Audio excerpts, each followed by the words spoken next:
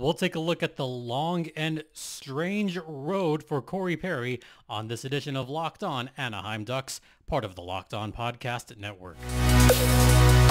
You're Locked On Ducks, your daily podcast on the Anaheim Ducks, part of the Locked On Podcast Network, your team every day.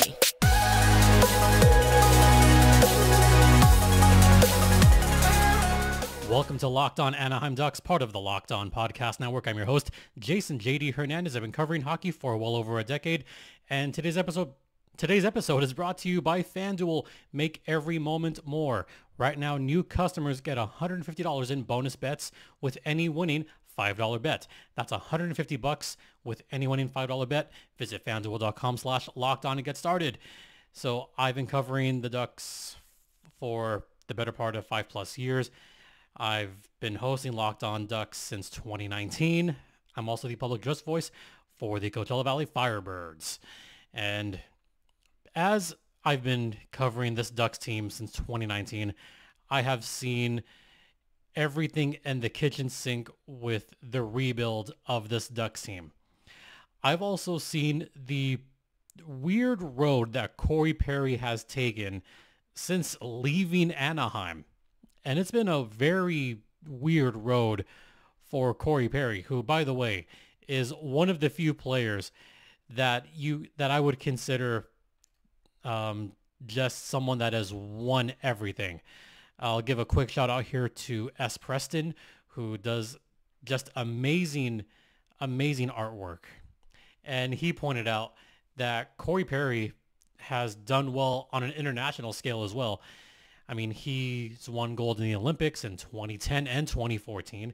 He won the World Championships. He won the Canada World Cup. He won the World Junior Championships way back in 2005. Oh, by the way, if I remember correctly, and I'm pretty sure I do, he also won the Memorial Cup. Yes, he won the Memorial Cup. Oh, boy. Yeah, so he really has won everything. He won that with the Knights. And guess who he beat in that Memorial Cup final? Sidney Crosby and Rimouski. So Corey Perry really has won everything that you could possibly win, including the Stanley Cup in 2007. So, I mean, that weird road started back in 2003 when he got drafted by the Mighty Ducks. And by the way, this is a case where the Ducks got a pick from a trade that benefited them. I know in the previous episode I talked about all the times the Ducks have been, for lack of better terms, fleeced as far as trades, and then their pick falls very far, very far. Well, there is one case in 2003. This is a case where everything happened perfectly for a reason. The Ducks traded that pick, or they traded two picks from the second round, 36 and 54, to move up to that first round pick, and that's where they got Corey Perry with a 28th pick from Dallas, who made it all the way to the conference finals in 2003. So that's how the Ducks wound up with Corey Perry. Now, can you imagine if Corey Perry had started with Dallas? More on that in a second. So Corey Perry gets drafted by the Mighty Ducks. He does well in juniors. He goes on to win World Juniors and finally makes his long-awaited debut with the Mighty Ducks in 2005-2006 because of some stupid strike. And in only his second season, he won the Stanley Cup. He was right there, glove by glove, with Ryan Getzlaf, his buddy. So that was really cool to see. But this was way back in 2007, folks. That's like ancient history to some Ducks fans. It really is. And then the losing, well, not really the losing yet, because the Ducks were still a decent team after that. They would still win plenty of games. There'd be plenty of good moments. Corey Perry led the league in goals. He had a 50-goal season. He won the Richard Trophy. He won the Hart Trophy in 2011. That was his best season by far. 98 points, almost getting to that elusive century mark which he never got. 98 would be the closest he's ever gotten in his career. But 50 is a career high for Corey Perry. And that's when the string of division titles began. Those were good teams. And Corey Perry was right in the thick of it. So you want to talk about someone that has been very important to the Ducks organization. Corey Perry was a vital part of the Ducks organization for 14 seasons. 14 years. And then the summer of 2019 happened. He was shipped off to Dallas, the team that originally drafted him, or originally was supposed to draft him, but traded away the rights back in 2003. So Corey Perry makes his debut with the Dallas Stars and had an inauspicious beginning with the Dallas Stars where he got himself thrown out of the Winter Classic. Yeah, remember that? Dallas Stars versus Nashville Predators, 2020 Winter Classic. And he gets himself thrown out of the game, the walk of shame. Yeah, some of you might remember that. Some of you might have made some memes about it in the past, but it worked out in the end. I mean, despite COVID and all that stuff, the Dallas Stars did make it to the Stanley Cup Final, only to lose to the Tampa Bay Lightning in 2020. Fast forward the following season, another COVID-shortened season, Corey Perry moves on to the Montreal Canadiens and takes the Canadiens to the Stanley Cup Final, where they at least took out the Toronto Maple Leafs and they took out Vegas. But then they lost to Tampa Bay once again in the Cup Final. So 2 years in a row, 2 losses. Well, if you can't beat them, join them. That's what Corey Perry tried to do with the Tampa Bay Lightning in 2022, and he lost that one as well. So 3 consecutive years, 3 consecutive Stanley Cup losses because Tampa Bay could not three-peat. They lost in 2022 to the Colorado Avalanche. This was only 2 years ago. Yeah, that's a weird one. He stuck around Tampa Bay for a little bit for the following year. This season, he started off in Chicago, did poorly, was let go, contract terminated, signed on with the Edmonton Oilers. That's made a big difference, folks.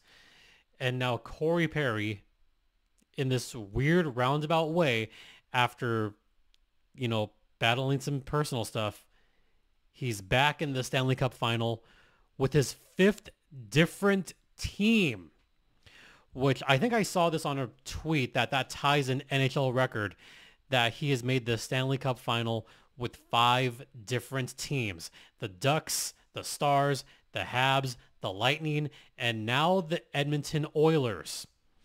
And now this is the crux of it. Corey Perry has a chance. Well, he's already gotten some weird statistical oddities. Corey Perry, once again, tied a record, 5th consecutive, or it's not 5th consecutive, but 5th different team to reach the Cup Final. If Corey Perry loses, yes, think about this. If he loses again in this Stanley Cup Final, he'd be the first player to lose with 4 different teams in the Stanley Cup Final. And 4 in 5 years, might I add. Yeah, how about that? That's like some Buffalo Bills type stuff. But if Edmonton wins, then Corey Perry will have by far the record for the longest wait between Stanley Cup wins. If the Oilers manage to win the Cup, he will have waited 17 years between Cup victories. Most NHL players don't even have careers that last 17 seasons, let alone 20 or 19, which is where Corey Perry's at right now. To go that long between Cup wins, it is going to feel really sweet for Corey Perry. So fans, I'll ask you, are you rooting for Corey Perry in this Stanley Cup Final? Let me know. Anyway, we're going to head into the first intermission. Stay locked in. Now, a brief word from FanDuel. It is winner take all time in the NBA and NHL playoffs. It's the NBA Finals and the Stanley Cup Final. And FanDuel is giving you a shot to bring home a big win of your own. Right now, new customers get $150 in bonus bets with any winning $5 bet. That's $150 to bet on spreads, money lines, player props, futures, and more. So visit FanDuel.com/lockedon and make every playoff shot count. FanDuel is America's #1 sportsbook and the official sports betting partner of the Locked On Podcast Network. And please gamble responsibly. Welcome back. Well, I just talked about the last series and Corey Perry, but now we're going to get into the nitty-gritty, and I'm actually going to give my predictions right now. So let's get into that.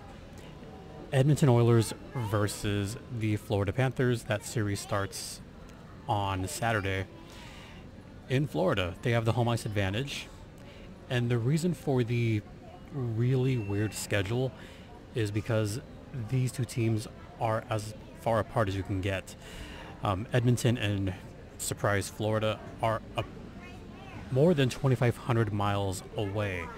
So not only are you dealing with that mileage, but you're also dealing with the cross-country travel. You're going across country lines, Edmonton in Canada, Florida way down south.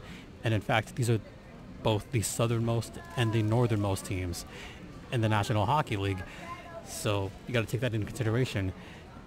And the way the schedule's laid out is really just spread out. So game one isn't until Saturday. So we get a while for that one. And then after that, game two is Monday the 10th, then 3 days off, Thursday the 13th, then Saturday the 15th in Edmonton, then another 2 days off.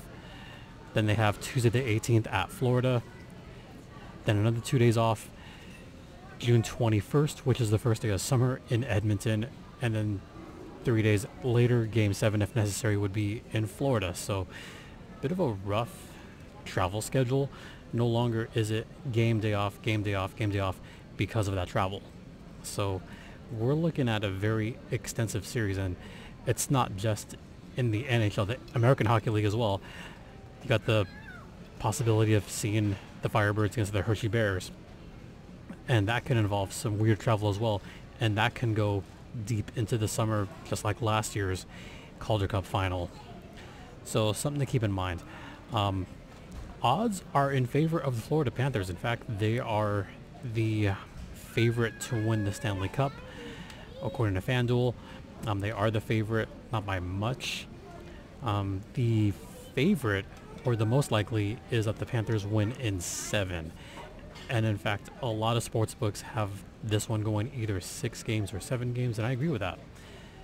So if I were to give a prediction right now, I'd put my money on the Florida Panthers. I think they're a little bit deeper. They go at least 3 lines deep. They got the better goaltending. No offense to Stuart Skinner. Stuart Skinner is a tremendous goaltender.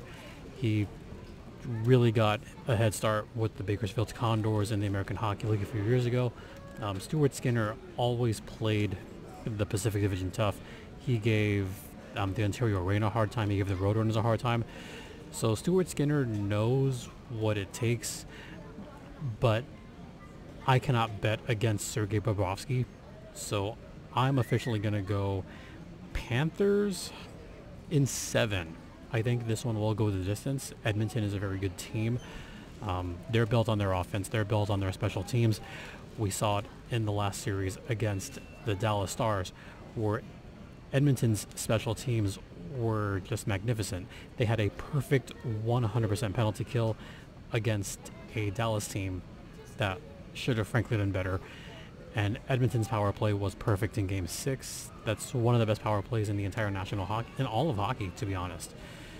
So I have to go with the odds and say this one goes the distance. So yeah, that's where I'm at officially. As far as players to watch out for, Brandon Montour obviously is going to be a player to watch out for. He's already got 9 points in this playoff. He's going to provide a good bit of depth for that Florida team, so he could make a difference. And I've mentioned Sam Carrick on the Edmonton side, but I also have to mention Adam Henrique, who was out with injury, and now that he's back with the Oilers, those specialty face-offs are going to make a difference. So I could see that extending the series, but I'm not going to go against Tkachuk or Bobrovsky, so that's where I'm at with that series. All right. After the second admission, I'm going to talk about some non-signings that took place and what that means for the Anaheim Ducks on the other side.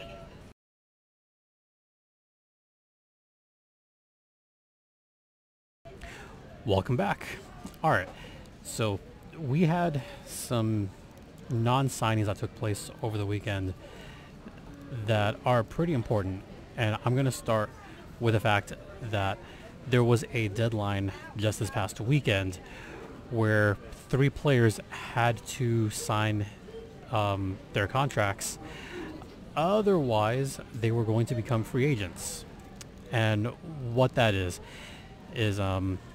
it's the must sign by date according to Cap Friendly. And the unofficial start to the offseason was June 1st. And that's where players have to sign their ELC by this past Saturday. Otherwise, they don't have the exclusive signing rights anymore. And Anaheim had 3 players on the list: Ben King, Connor Vidston, and Albino Sundsvik, who played in Sweden. None of them got signed. Sundsvik played 52 games in the Swedish Hockey League. Vidston played mostly in the Western Hockey League and had a cup of coffee in the American Hockey League. Ben King had almost a full season in the American League with the San Diego Gulls, 15 goals, 15 assists, so not too bad. But none of them got signed. And I honestly thought the one player that would get signed would be Ben King. He had some great moments this past season. Had a couple of really solid games late in the season, so I thought he was going to get signed out of the 3, but none of them were given an ELC. So what does that mean? Sundsvik, we don't know what's going to happen with Sundsvik. He might just play in Sweden.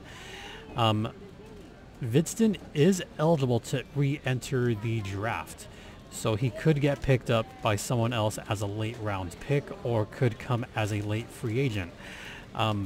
As far as Ben King, he is too old to re-enter the draft, and I got to give a hat tip to John Broadbent from Defend the Nest on this one.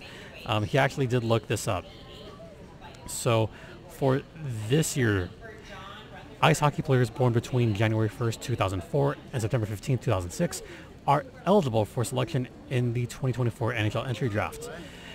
Additionally, undrafted non-North American players born in 03 are eligible for the draft. And those players who were drafted in the 2022 NHL entry draft but not signed by an NHL team and who were born after June 30th, 2004 are also eligible to re-enter the draft. Unfortunately for King, he does not fit in that, and he is too old. He was born May 15th, 2002, so he's 22, so he cannot re-enter the draft. And John actually shared my sentiment on this. He likely stays on an AHL only deal and hopes to get an ELC during the season. We've seen this happen several times on several teams where players get only an AHL deal and that's it. And they later parlay that into an ELC, or they prove themselves in the American League and wind up getting a two-way deal. So it has happened. For King's sake, I do hope he sticks around because I thought he did very well in San Diego. So that's what's going on there. One other bit of news that I want to get to right now is actually two bits of news. One is Rodman Dionisio, who is part Swiss, part Dominican, and he actually did his interview in Espanol. Pretty much just super happy with the Saginaw Spirit. great kid, great prospect for the Ducks. Loved seeing that. Also, something else that just happened is the Ducks did sign someone to a 3-year ELC, Damian Clara, who is a goalie in the Swedish league. He's only 19 years old. The Ducks do love those goalie prospects. We've seen that in the past with Kalle Klang, Ole Eriksson Ek, and they like those European goalies. So even though he was a top junior player in Sweden second division, he was the first non-Swedish player to earn the Golden Grid. In the past season, 25-8 record, 2.23 goals against, .913 save percentage, also very good. And again, they like their big goalies, 6'6", 214. Just from what little I've seen, a little bit reminiscent of Gage Alexander, to make that comparison there. So just something to watch out for in the coming weeks. All right, with that said, that is going to wrap it up here. Again, want to thank you all for checking us out. And hey, don't forget the 24/7 YouTube channel for Locked On Sports Today. Check that out. You can follow me on Twitter X at StimpyJD.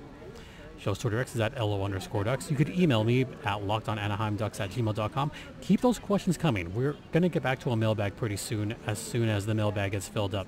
And I'm seeing some of the questions, and there's some good ones. So thank you all for that.